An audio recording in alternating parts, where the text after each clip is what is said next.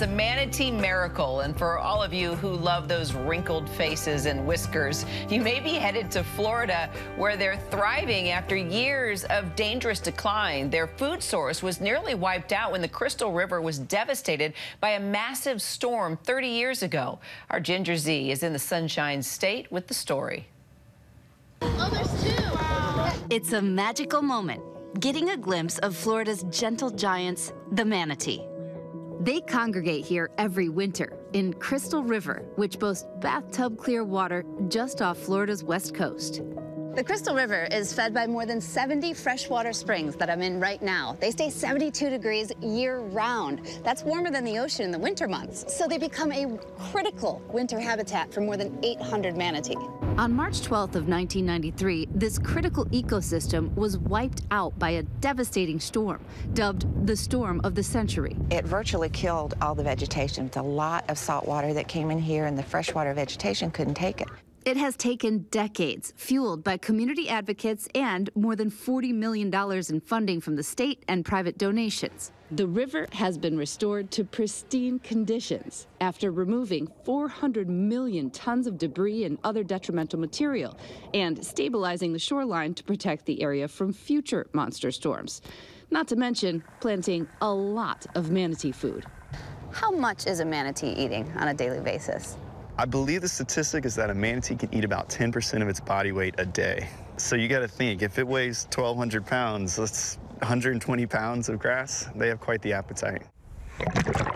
To satisfy that appetite, more than 450,000 clusters of eelgrass have been planted underwater by hand, creating more than 300 acres of manatee food. I got to help plant the last batch. When seagrass or eelgrass goes in, you plant it, but then it spreads? Absolutely. So the grass here specifically can spread 7 feet in any direction in 1 year. They sequester nutrients, nitrogen, phosphorus, carbon, and they can completely transform a water body that provides benefits to not only the ecosystem, but to the community through ecotourism and just healthier, cleaner water. While Crystal River is a shining example of a habitat restoration, manatees elsewhere are threatened by speeding boats and, along Florida's east coast in the Indian River Lagoon, starvation. Excessive pollution from development, leaking septic systems, and agricultural runoff have all caused massive algal blooms, killing off the seagrass that manatees rely on. In 2021, a record-breaking 1,100 manatee deaths were recorded statewide, and another 800 in 2022. While the number of manatee deaths has decreased this year, experts say they're still at high risk. Ready? 1, 2, 3. Groups like Zoo Tampa rescuing and rehabilitating more than 300 of these lovable creatures. I got to join in and release 2 of them. Look at her go! Look at her go! Would you consider this release a success? 100%. Their story isn't over. We will continue to watch to ensure that these animals continue to stay safe and they continue to do the things that they need to thrive. The newly released manatees will enjoy what the team likes to call manatee munchies at the Manatee Snack Bar, daily feedings until they're ready to survive on their own. Sea and Shoreline, the company that restored the manatee habitat here, is now turning to the Indian River Lagoon, an even more ambitious undertaking aiming to replicate the success they had at Crystal River. Once you fix it, you don't want to let it go backwards. You have to make people care by showing them what it could be and what can you do to help. And our thanks to Ginger Z. Well, I'll tell you who's somebody that is loving to help in this mission.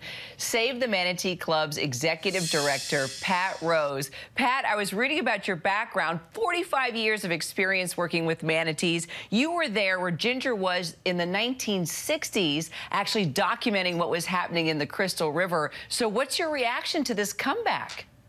Well, it's really important. It's great. And in fact, it's even made better because some of the people that are working hard now to protect the manatees were folks that had actually fought against those protections, but have over the years learned that the manatee is really important to their community. And so they've gotten behind it. So when you can take someone who doesn't want to necessarily protect them and now it's their most important mission, it's a really wonderful day.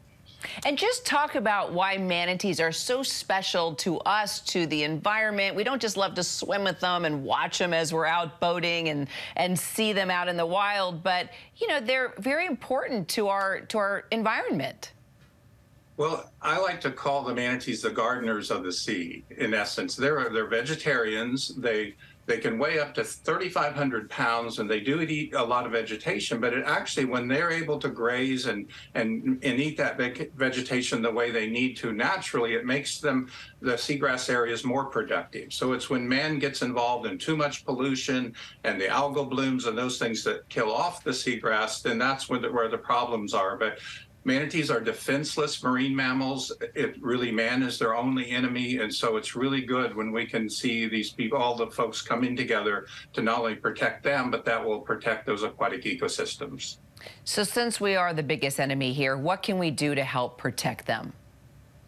Well, we can continue to allow our growth and development that occurs, whether it's in Florida or elsewhere, to do it sustainably so that we're not over polluting our waterways and leading to the algal blooms and fish kills and loss of seagrass, so we can enjoy the boating habitat. So for boaters in particular, because that's the largest single cause of death for manatees, that they're hit by fast-moving boats. And so boaters don't want to hit them, so they need to abide by those speed zones that are in place to protect manatees, look out for them. If they see a sick or injured manatee, there's a hotline to report it to, and that's 888-404-3922. Someone will come out and help to rescue them. And a big part of what we work with is the Manatee Rescue and Rehabilitation Partnership. Zoo Tampa, which was featured in Ginger's piece, is one of the members of the Manatee Rescue and Rehabilitation Partnership, which we're one of those founding members also. Well, guess what? We're involved too, Pat. You're not the only one that loves manatees. I have a couple surprises here for you. Some of our producers are very passionate about their manatees. Kelly, who's a Central Florida native, she works on our show. She was kayaking with the manatees last month while visiting her family. She wanted to make sure you saw this video that she took of what it looked like for her. She saw a mating herd in Titusville. And then we have Casey, another one of our producers. She's a very proud Save the Manatee Club member. Yeah. Yes, you see this? She wants yes, go ahead. Oh, it's Brutus. He's one of our bigger boys in the adoption program, so that makes me excited to see that. Well, this is our baby. Brutus is our baby. Well, actually, Casey's baby. Yes. So, but I want you to know, I know he's, pretty hard to miss, right? He's 1,900 pounds. But when we're not monitoring him, Pat, in real life, this is Casey. When she's feeling the need for a little stress relief and inspiration oh, wait a minute. Okay. All right. I had no idea this was coming. That's kid's manatee. Yes, I brought that just for Casey. So Casey Buford comes in and supports us and gives us support. Clearly, I need some emotional support on the set, too, so Buford comes in. So see, your love for manatees has spread across not only the country, but here at ABC as well. So we are so proud to be able to lift up your organization and talk about manatees today, Pat.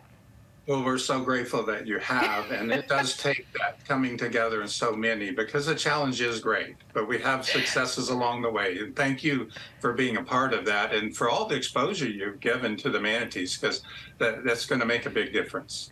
Well, and long live Brutus and Buford. Pat Rose, thank you so much. Adopt a manatee. We're pushing that today. Thank you, Pat. Thank you. And you can also scan the QR code on your screen for more of our Power of Water Project info as we celebrate Earth Month. ABC News is exploring our biggest threats to our water system right now, and that includes the lead in our drinking water, drought, and sea levels. So check out our special for more. Hi everyone, George Stephanopoulos here. Thanks for checking out the ABC News YouTube channel. If you'd like to get more videos, show highlights, and watch live event coverage, click on the right over here to subscribe to our channel, and don't forget to download the ABC News app for breaking news alerts. Thanks for watching.